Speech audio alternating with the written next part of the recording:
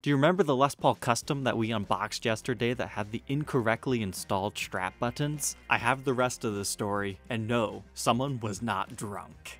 This information comes from Leonard, a former Gibson employee back in the day.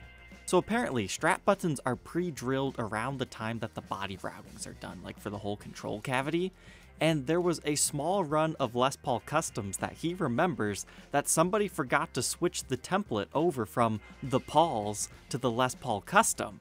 The Pauls have a naturally thinner body than a Custom. That's why these strap buttons are so low.